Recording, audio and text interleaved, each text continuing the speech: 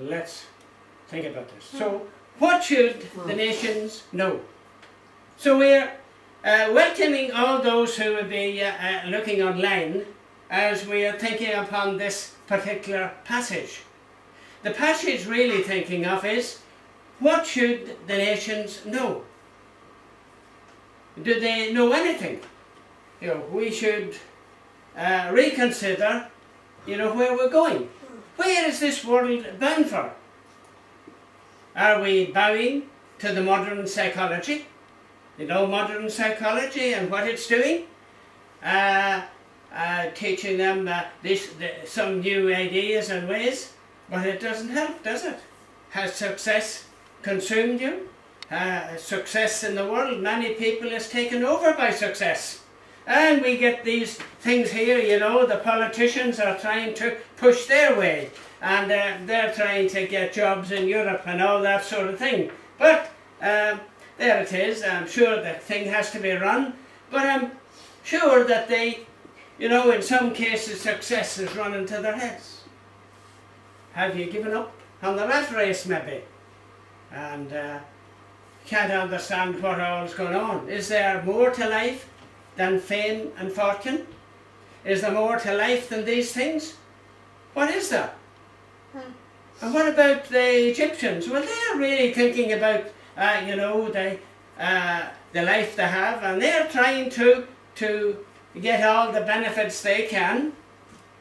But sometimes, you know, there were those, like those slaves there, they were feeling discouraged and disillusioned. And we can feel discouraged and disillusioned at times and not understand what's happening in the world today. This world, you know, there's so many terrible things going on in the news and different things. So the question really is, what should the nations know? Will they take note? I don't think they will take great note of what's happening until they think about it. And so I would like to think of 1, failure, and 2, fortune, and 3, future. So failure, fortune and future. You know, there will be those there in Egypt who are going to fail. And they're going to fail drastically. But if they really turned for help, there could be a fortune for them, you know. And there could be a great future. And so the nations face failure, you know. They really face, that's what's happening. And we see there in Europe, we see there in all the place, they're trying to tell us great things. But really, they have made laws and different things that are not according to God's word. And of course the politicians will fail you. You know, they're not really geared. They're only thinking about this world and how they can go on and how they can self-esteem and the way we can, you know, encourage all these things on. And they're really looking for a big job in life. This world is really doomed to fail. Maybe I'm a kind of putting, you know, things on it, you see, but it is doomed to fail. One day this world is going to burn up. One day this world is going to finish. And what will we do? How will it be? Is it global warming or global warning? They're all talking about and trying to get more money out of us through global warming. And really, it's really, there's a warning, I tell you, that this world is, you know, the world is burning down, is not going to last. And so it's a great warning. If you're looking on this, remember, think about it, you know, of this, the way it is, and that the nations of the world are going to fail. They haven't got the answer. You know, Egypt had maybe 1 million slaves. And they were getting their pyramids built and they were getting all the great things done. But that's all they were thinking of, how they could get free labour out of people. And what is the world today, you know, like? There are over 40 million in slavery in the world today. That is the local figure that they've told me, and it's quite sad, isn't it? That's the way it is. We think slavery is finished, but it's not. And you see, the politicians will fail. They'll be wanting your vote, but you know, they will fail you. And they have all these great blurb and stories, you know, there about what they're going to do, you see. But will they ever carry it out? And the rules and laws they make will not be very good, will they? And you see, politicians will fail you, and religion will fail you, because religion is not designed to save. Religion is really doing various things and going through rigmarole and going through different things, you know. But it's not saved. It's not trusting in the Lord Jesus. It's not trusting in God. You know, I've been reading of a nation steeped in religion and doomed to failure. It's seeking its own ways and its own religion and its own gods, and the Lord save. The God of On won't save. Baal won't save. All these different ones let the people down. But you see, people are worshipping at another shrine. They're worshipping at how they can run things so well. Ireland was steeped in religion, and it will fail. Lots of religion, but it doesn't help. And so there it is. It's quite sad, you know, that you see, but because it's going through various ritual, but it's not really got a relationship with God, with the Lord, and trusting in Him as to help. Not following the Word of God, you see. Religion, you see, does not know God. And that's where we're thinking of tonight. Knowing God. Knowing God's way. And that's quite sad, isn't it? So people can be going through a rigmarole, rules and regulations, and they're doing various things. But you see, it's just a matter of form. And it doesn't help much. There's no relationship with the true God. Not presented in that way, you see. Oh, yes, we have various language and various things, you see, you know, they would think and all that, you see. But the point is this relationship with God that's so important. And the response may be, I felt good. I done my bit. And you see what it is, it's all self. And these people were thinking of in Egypt, it's all self. And they're trying to do their bit of religion, you see. And they're hoping that that will be. And they have got all the answers when they're faced with the true God. And so the nations, they face failure. In Exodus 7:5, and the Egyptians shall know that I am the Lord. That is the whole emphasis on what they're doing and what's happening. The Egyptians have to know that God is the Lord, Yahweh, that I am the Lord. When I stretch out my hand on Egypt and bring out the children of Israel from among them, you see, that is the thing, you see. And so, the real point is, it's really simple. It's really down to what? To knowing the Lord. Not more difficult, not a big difficult thing. You don't have to go through and learn various things and do all sorts of things. It's the simple faith in Jesus Christ, the simple faith in the Lord. Believing Him, that He is the one who's the master of the universe, that He's the one whom we answer to. So it's really failure or fortune. And what do we mean by fortune, you know? You know, the world's fortunes don't last, you know. They go and they do all they can and they make all the money they can, but it doesn't last, does it? God is promising these slaves the gift of a new life. He's promising them freedom. And if we are in slavery in the world, and the different things in the world, it will not save us. But God is promising a new life for us. He's promising a new way. And He's promising a whole new future. That is the great thing, you see. But it's hard to take it all in.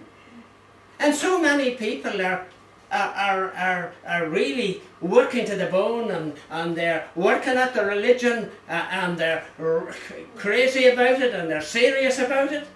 Of course, very serious. They take it very seriously, a lot of people. But you see, the main thing is that we have to go God's way. Why does Pharaoh say no? He says no. He simply says that no. Why does he say no? You know, to Moses. Why is he continual? No, I won't let them go. I want these people to work for me. No, I don't know your God. He does not know that I am the Lord. He doesn't know that. Isn't that terrible? And yet that's it. And that's the answer. And friends, that's the answer for anyone who turns on to listen to this. It's to know the Lord in your life. To know that He's sovereign. To commit your life into His hand. To trust in the Lord Jesus Christ as your Saviour. And He's the one who will give you the future and the fortunes and the great life ahead. The promises that He will make. He's making those promises. And He's going to keep, and He's going to stick to His word. And He's going to bring them out. Well, they do have to be obedient. You know, it's a fortune. You know, people go to make their fortune, and they say in far America, or someplace like that, and America's opening up to give us more work there. But will they just go to make a fortune? And here's the fortune that God is offering, a wonderful life for us, a great life for us, a great life for those people there who are in slavery, and a great life for people who are in slavery in the world today, but so many of them, and there's so many of them working hard to try and help them out of it, and they're using safe houses and different things like that. In Exodus 5:2, and Pharaoh said, "Who is the Lord? Who is Yahweh, that I should obey His voice to let Israel go?" That's his big argument that we had before. Who is the Lord, that I should obey His voice to let Israel go? What does he say? I do not know the Lord. Not terrible. Nor will I let Israel go.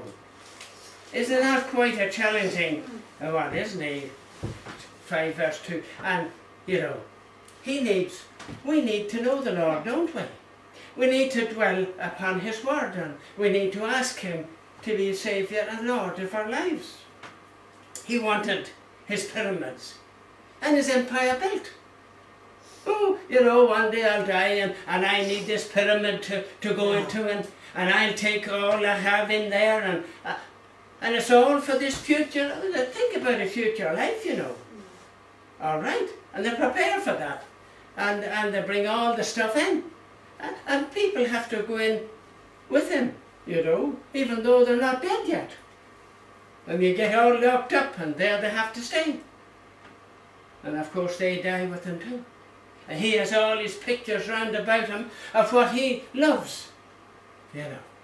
And so in Jeremiah 29:11, there's a great verse. We have it more modern language there. For I know the thoughts that I think towards you, says the Lord. Thoughts of peace and not of evil, to give you a future and a hope. And so there it is. There's the great promises that God has in His Word. He's going to give us a future and a hope. And that's great. You see, He's a God who wants to help us. He's a God who loves us and cares for us. He's deeply concerned. Not for us to be working ourselves to the bone. How do we know the Lord? That's the great question.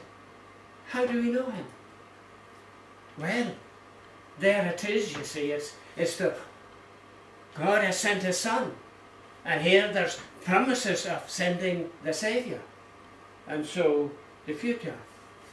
In John 1:12-13, but as many as received Him, to them He gave the right to become children of God. To those who believe in His name, who are born not of blood, nor of the will of the flesh, nor of the will of man, but of God. So the whole point is, it's a work of God in our lives to be born of God. That is the answer. And if the leaders of the world would take note of that, then it would be a different world. But of course we'll have to wait for the new world, don't we? The one that Jesus is coming to set up. In Isaiah 45:14, thus the Lord, says the Lord, the labour of Egypt, and the merchandise of Cush and of the Sabaeans, men of stature, shall come over to you. Come over to Israel. In the last days, of course. And they shall be yours. They shall walk behind you. Wow. They shall come over in chains, and they shall bow down to you. They will make supplication to you, saying, surely God is in you, and there is no other. There is no other God. And we see some ways like that happen in the world today. The people are leaving their religion, and they're coming to trust in the living God. I see Murph is doing his radio programs, and people are inquiring about the Lord.